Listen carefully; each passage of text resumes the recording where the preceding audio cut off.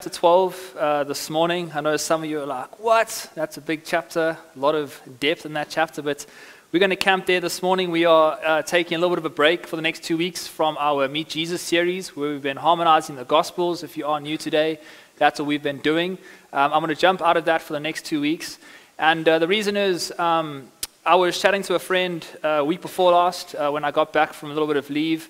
And I was saying, hey man, what do you think the church needs to hear? Not that we're going to necessarily topical preach today, but he said, what do you think the church needs to hear? And because of his passion for believers serving the local body, he's like, why don't you just hit them with some messages about how Christians should serve? And I said, great idea. So he threw at me Romans 12, 4-8, and he threw at me 1 Corinthians 12 as well. But I thought, while I was preparing this week, I was reading Romans 12, 4-7, and I read up for a little bit of context from verse 1. And I just thought to myself, there's way too much in this verse to leave it there. So I'm going to preach this text over the next 2 weeks, verses 1 through to 8.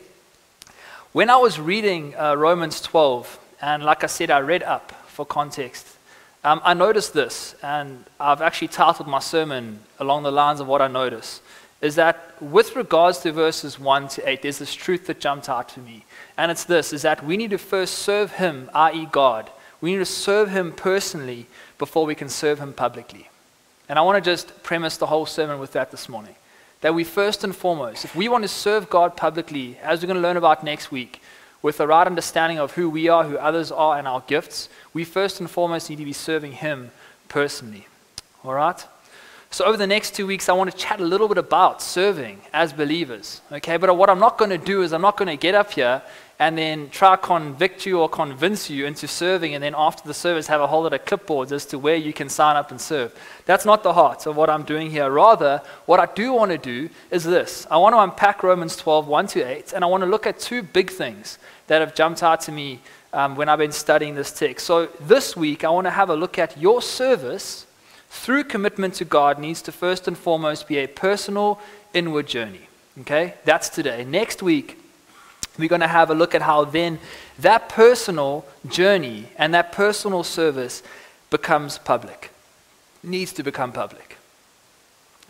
And if I could sum up what I would like to achieve in the next 2 weeks, it would be this. I've got a little tag phrase here. To serve God holistically is based on us first serving Him in our personal capacity through commitment to Him, verses 1 and 2.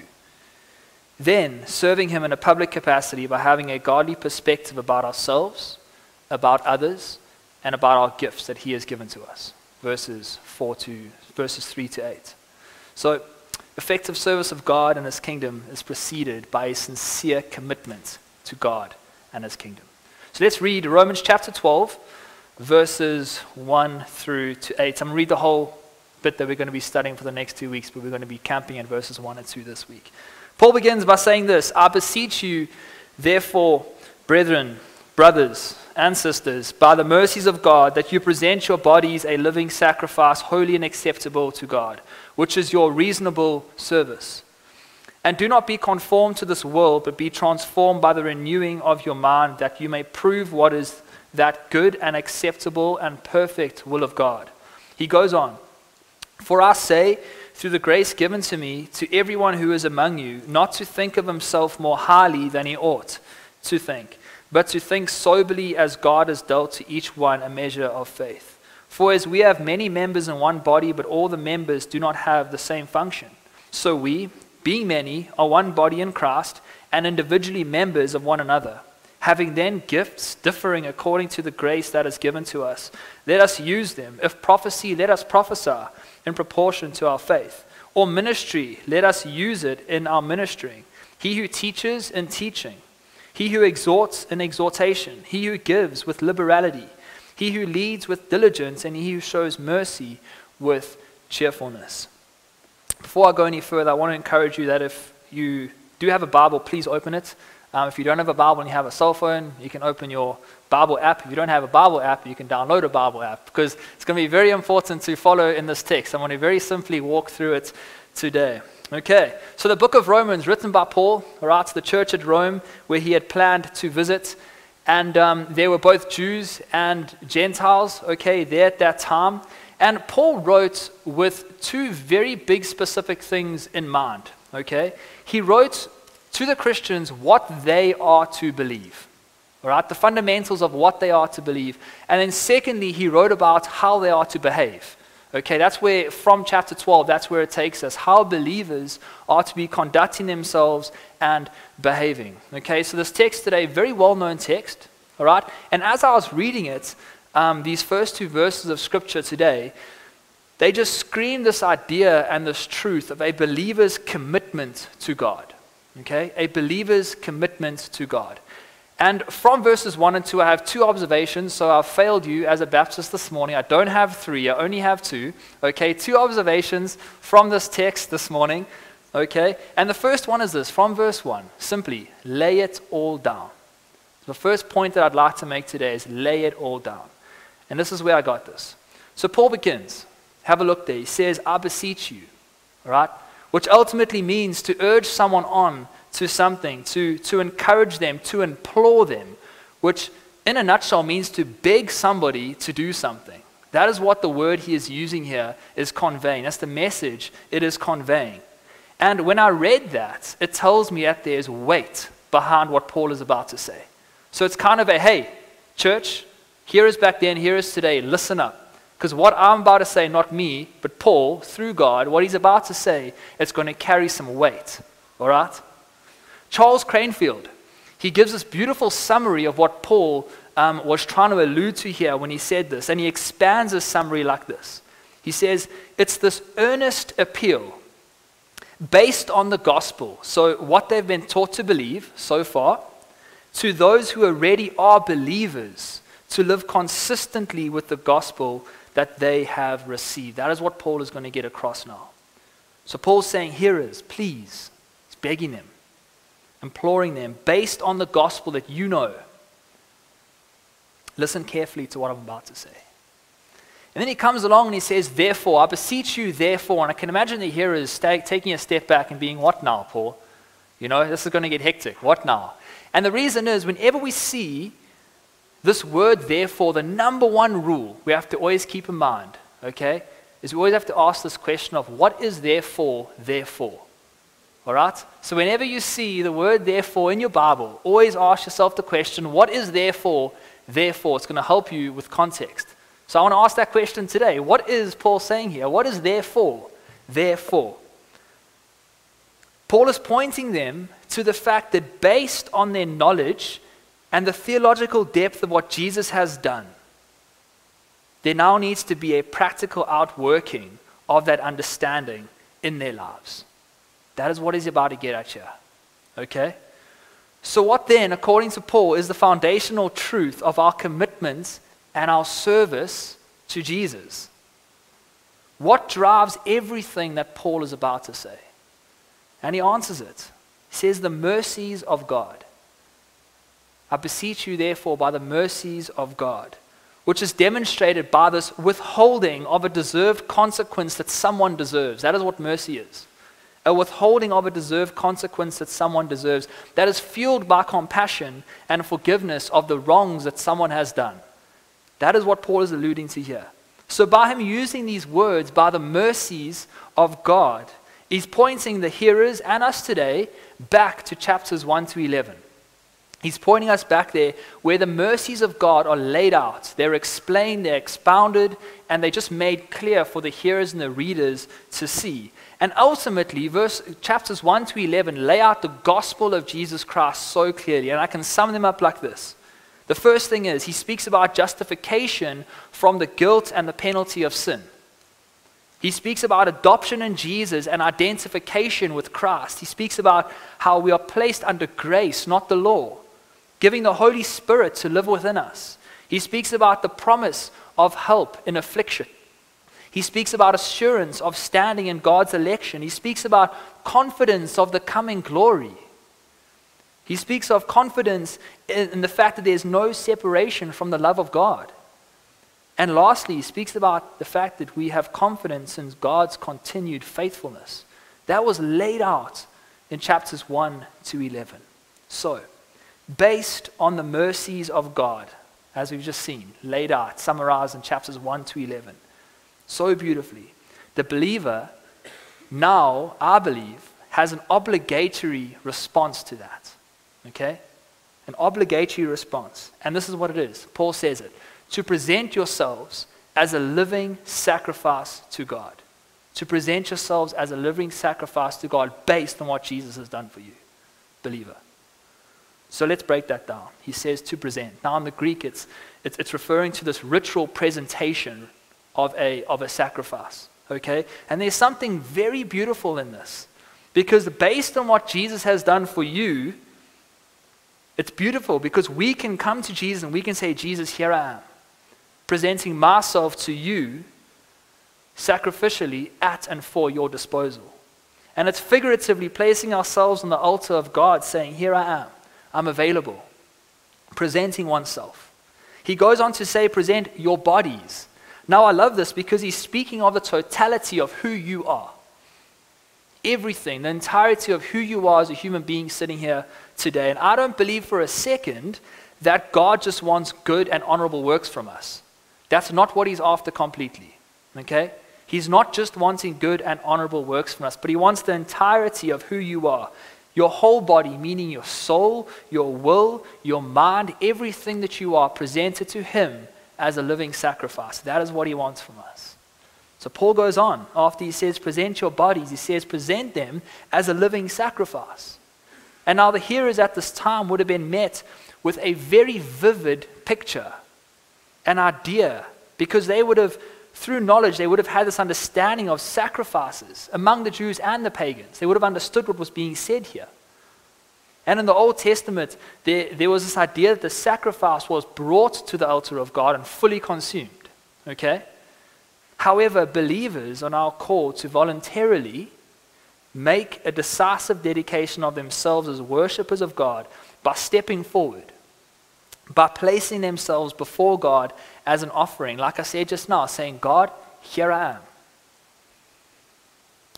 Listen to this quote by F.F. Bruce. He says, the sacrifices of the new order do not consist in the taking of the lives of others, like the ancient animal sacrifices, but in giving one's own.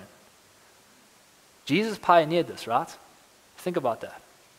Jesus pioneered this. And don't you find it amazing that we have Jesus as a model of what it means to offer oneself as a living sacrifice? I think that's beautiful. So once again, Paul is saying, because of the mercies of God, through Jesus, the person, the work of Jesus, he's saying the only fitting response would be a committed and unreserved life of sacrificial worship to him. That is what Paul is trying to get across here. And what I love about the Bible, whenever we're given some sort of exhortation, encouragement, command, advice, guidance, it doesn't just leave us hanging as to like, is it good for me? Is it not good for me? Why should I do it? Why shouldn't I do it? And Paul doesn't do that. He doesn't just leave us hanging, guessing, okay, what ourselves of sacrifice, as sacrifices at and for the disposal of God should look like. He gives us two things. He says that our sacrifice to God needs to be holy and it needs to be acceptable. And he's kind of painting a picture of the characteristic of our sacrifice. He's saying this is what it should look like, holy and acceptable. And by him saying holy, he says that this is as a result of you saying no to sin, number one, and then saying yes to God, and then being set apart for him as a result of him calling you as an individual believer. Okay? It's a decision. It's a striving. It's a constant pursuit of holiness that Paul is calling us to do. And he speaks about this word acceptable. Okay? And it's not because we are acceptable in and of ourselves, or we don't deserve to be accepted necessarily because of sin, right? There was a divide between us and God because of sin. But because the offering that we present are sincere and they are true to God's requirement, making them acceptable.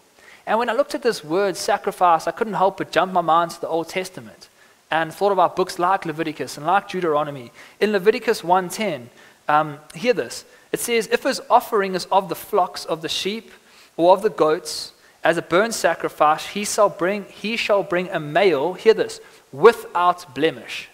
without blemish. And then in Deuteronomy 15:21, it says this, but if there is a defect in it, if it is lame or blind or has any serious defect, you shall not sacrifice it to the Lord your God. Now these scriptures challenged me, and they made me think about the standard of our sacrifice that we are to offer to God. The standard of our sacrifice. In the Old Testament, no blemish, no defect was the requirement. The best of the best was the benchmark that God required of his people. So the standard for sacrifice under the new covenants of grace are no less than those of the old covenant with God's people. Jesus himself was the spotless Lamb of God, our example that we can follow after. Yes, we are riddled with flaws, myself included, standing up here today. I'm a human being, I'm sinful. We are riddled with flaws. We can still, however, effectively strive for holiness. That is what Paul is calling us to do. Through the help of Jesus, resulting in us being acceptable. I want to address a misconception real quick. I just said to you all publicly that we are all riddled with flaws, myself included. There's been, when I was reading some commentators, they brought this point up that throughout history, there's been this misconception that pastors, priests in other denominations, missionaries, those who are called to full-time ministry, are called to a higher degree of commitment and holiness than the rest of the church. So that's like saying Brad must be more holy than you sitting here today. Okay? But the truth is, believers who could be teachers, accountants, sports coaches, managers, business owners, engineers, whatever field you find yourself in, are all equally called to strive. The point I want to make is for 100% commitment to holiness as a means of service to God. Because as soon as we begin to think as the past has allowed, we put people in different categories, incorrectly elevating some people above others, which unfortunately will and does result in idolatry. And Paul lands this verse, which I think is very beautiful, when he says, which is your reasonable service. Which is your reasonable service. And the idea that Paul is getting across here is this, in the context. He's saying, believer, once again, based on your understanding, the theological understanding that I've given you of what has been done for you in and through Jesus, what I, Paul, have urged you to do is the most logical and fitting response that we can think of in light of that. In light of the fact that Jesus died for you, the least we can do is offer ourselves as a living sacrifice for him. So what is being suggested to us here is a full, unreserved commitment to Jesus. Sam Shoemaker says this, and I love it. He says, to be a Christian means to give as much of myself as I can to as much of Jesus as I know. And this is something we can grow in and we can strive to grow in. That as we live life, we give as much as we can to as much as Jesus as we know. So I'd like to challenge your heart this morning, because there's no point in opening the word if it doesn't challenge our hearts. I want to ask you 3 questions real quick. I want you to listen carefully. From what you know about Jesus and his work accomplished for you, him being fully man, fully God, his death, his substitutionary death in your place, his burial and his resurrection, from what you know about Jesus and his work accomplished for you, is there a deep-seated desire to offer yourself as a living sacrifice, holistically committed to him, as your means of service to his kingdom? The second one is this: does God's mercy, everything, the gospel in its entirety, his grace, does God's mercy urge you on towards personal sacrifice? And then lastly, are you prepared to lay it all down? As Paul is asking here, present yourself as a living sacrifice for God, completely at his disposal. Now, verse 1 has taught us about a holistic commitment to God. Now, verse 2 informs us of 2 activities. So please, glance your eyes there. 2 activities, one positive, one negative. Right? Command. That will assist us. It's going to help us now, because what he said is quite a big task. Present yourselves holy and acceptable as a living sacrifice. Your bodies, the entirety of who you are. It's quite a big ask. But like I said, he doesn't leave us hanging. Now in verse 2, he gives us these two tasks that will assist us in carrying out the task of being a living sacrifice to the Lord. The second observation I made was this: we are never the same again.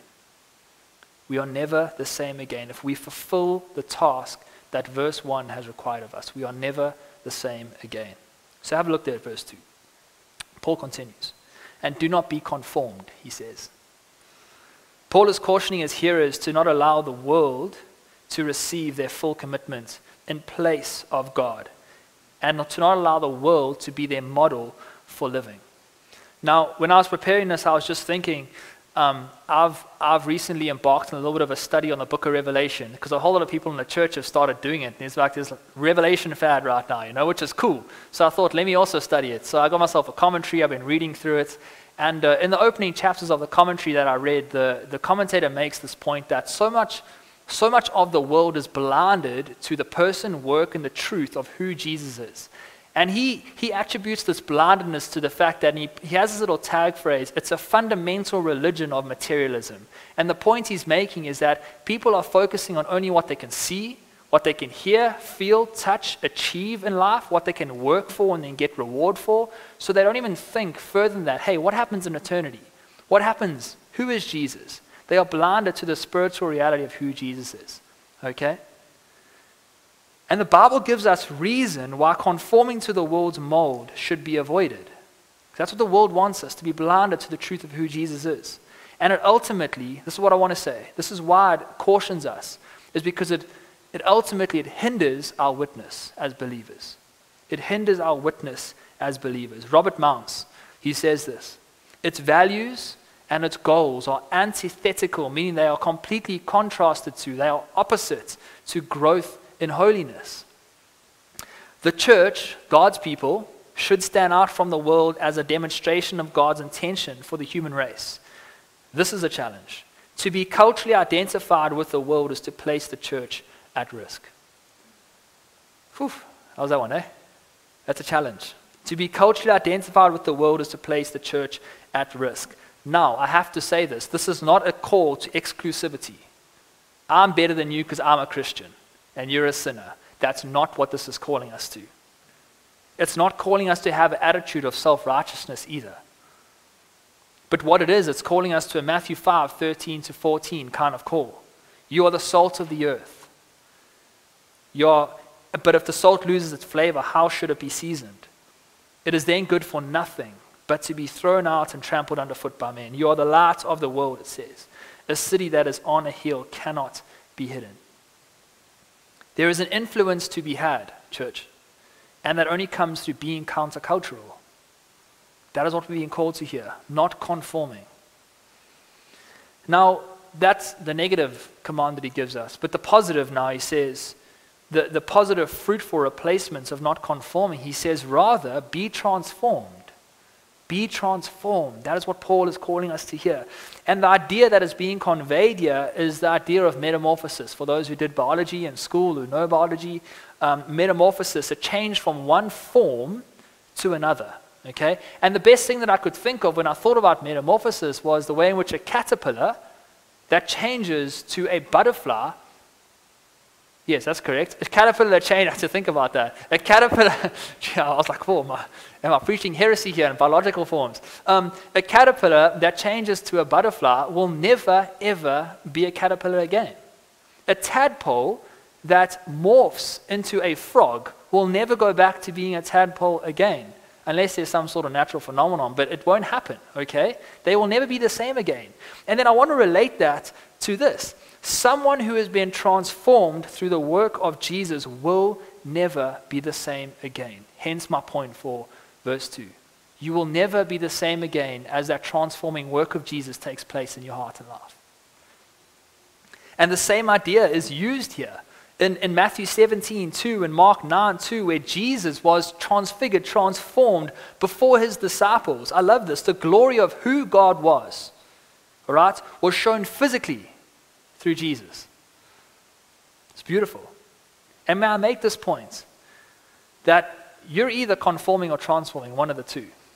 And whether you are conforming or transforming will both be evidently seen in our lives. Which is the ultimate characteristic in your life? Conforming to the world or being transformed by the Spirit? It's a question I'd like to pose to you. So as believers in Jesus, we get to experience what Paul says in 2 Corinthians 3:18, which is a privilege. But we all, with unveiled face, beholding as in a mirror the glory of the Lord, are being transformed into the same image from glory to glory, just as by the Spirit of the Lord. How does this transformation take place? I'm glad you asked. All right? Paul tells us, here's the answer, by the renewal of your mind. Okay? The renewal of your mind. So listen up here. All right? Listen carefully. This renewal, right, it is and it has to be the work of someone or something. We can't do it alone. It has to be the work of something and someone. As we submit ourselves to the lordship of Jesus through faith in his person and his work, two things, person and work, and the Holy Spirit as a result of that dwells deep within our hearts, the Holy Spirit begins to bring about renewal in our hearts and minds. And I'd like to think that this is both an instantaneous as well as an ongoing renewal that takes place in our hearts and our minds. This is a process whereby the Holy Spirit changes and it renews us more and more into the likeness of Jesus as we begin to commit to him and devote ourselves to him as a living sacrifice. So you are not to be conformed to the ways of the world, but by the renewal of your mind through the Holy Spirit's work, you are to be transformed more and more into the likeness and character of Jesus based on the work he's accomplished for us. And this is not a sit back, relax, Jesus, you do the work kind of thing. I believe we do have a role to play in the transformation process, sanctification, if we can call it that. Okay, we have a role to play in this process. And it's as simple, but more than giving an active no to the world and a yes to Jesus and allowing God's Spirit to transform us. So it's the Holy Spirit who transforms us into the image of Christ, and we'll never be the same again. The beautiful thing about this is that there's a big culminating effect, end result, and that ultimately is one day we'll be glorified with Jesus in heaven forever for those who love him. So someone who is embarked on this transformation process will never be the same again. A frog can't go back to a tadpole. Neither can a butterfly go back to being a caterpillar. They transformed. And then he lands, Paul.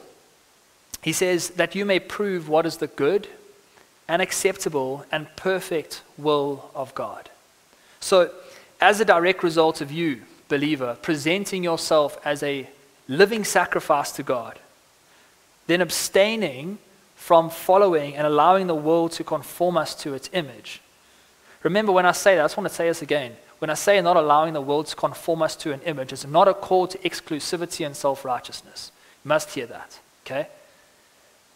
But instead being transformed, having your mind renewed through the Spirit's indwelling as our means of service to God. It is then completely at God's disposal. It is then that we begin to discover God's will for our life. As we begin to commit to God, his will is revealed to us. So often we get these questions in the ministry like, how do I know God's will for my life? Etc. And the number one thing is just to press into everything that he is. Follow God with all you have. Delight yourself in the Lord and he'll give you the desires of your heart. Your desires become his desires the more we delight ourselves in him. So to land, a commitment to Jesus places us in a position to have his will revealed to us. And next week, church, because you've been here for week number 1, you have to be here for week number 2. So you're kind of locked in now. But next week, you get to see God's will for us in serving him and having a godly mindset regarding others, ourselves, and the use of our gifts in the local church and for the benefit of his kingdom. Let's pray. As a prayer, I just want to, again, challenge everyone with 2 questions. So to the believer first this morning, as we pray, is your commitment to God being seen through a life marked by being a living sacrifice to the Lord, that is being continually transformed into the likeness of Jesus? To the unbeliever sitting here this morning, have you responded in faith to the mercies of God, the fact that he is fully man, fully God? He died a death that we deserved, a substitutionary death, an atonement that appeased the wrath of God on our behalf. He died, he rose again, he's ascended to the right hand of God. that through faith in his person and his work and repentance from sin, we can be saved. Unbeliever, have you responded like that? Jesus, I thank you that you give us scriptures such as these that challenge our hearts, that when we come before you, Lord, we are called to lay it all down, be living sacrifices for you. And Lord, I thank you that through the transforming power of your Holy Spirit, Jesus, we are never the same again. So Lord, help us throughout this next week to hold on to these verses. Don't allow us to become comfortable. Don't allow us to become spiritually overweight. Allow us to take the good news of Jesus to as many people as we can. Keep us close to you in Jesus' name. Amen. Amen. Awesome, church. Thanks for coming today, and we'll see you all next week. I've seen everyone's faces, so you have to be here next week. Part 2.